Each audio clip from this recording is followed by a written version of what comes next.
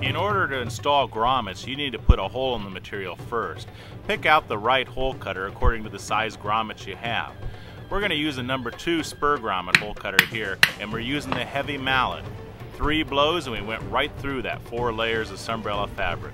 We're also using a rubber cutting block on the back to help prevent damaging the tool. You can use a wood block or a foam book if necessary. Now, with a regular hammer, it will not work as well. 6 blows, and we hardly made a dent in this material with a regular hammer.